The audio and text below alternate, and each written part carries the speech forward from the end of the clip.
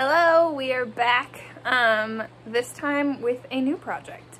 So this video is not going to be pertaining to our yurt, but it is a, I like to call it a mini yurt. We converted an ambulance into a camper Vanbulance sort of thing, and we used leftover materials from our yurt to make that.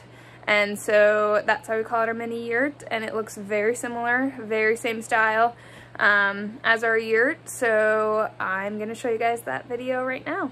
Hope you like it.